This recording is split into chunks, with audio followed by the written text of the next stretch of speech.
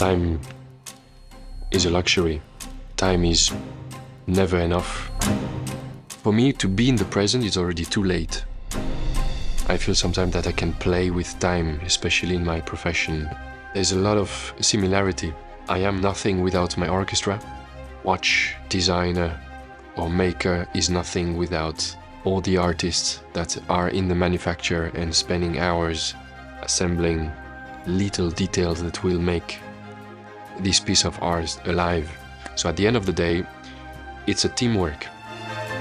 I received my first watch from my dad, and that was a very special moment because that was a watch he himself worked super hard to get when he was young. So it's much more than just a timekeeper.